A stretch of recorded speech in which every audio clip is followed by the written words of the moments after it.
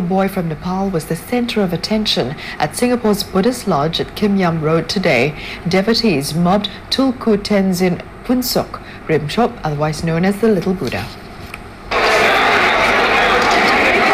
It was a big squeeze to catch a glimpse of the Little Buddha, as temple staff and volunteers joined hands to hold back the crowd.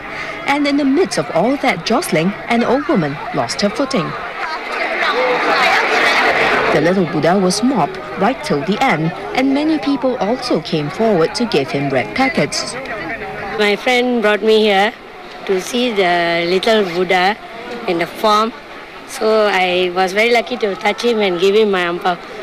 I think it's a very mysterious part I don't even understand. I'm trying to understand further.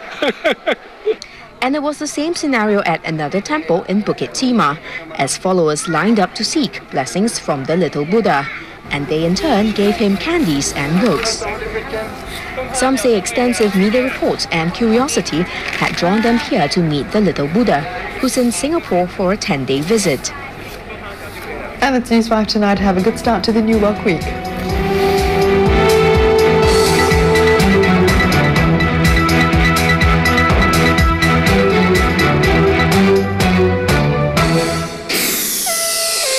A MediaCorp News production for Channel 5.